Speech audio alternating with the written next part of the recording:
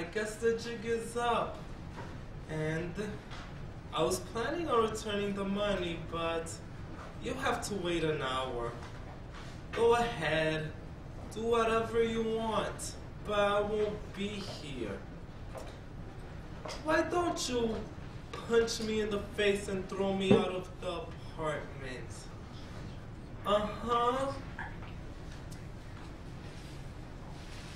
Yeah, I think about her all the time too. I don't know. I just see her in my imagination. But don't compare me to her.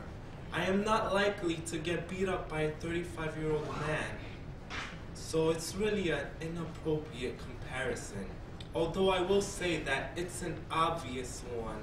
By which I mean that it's not very clever.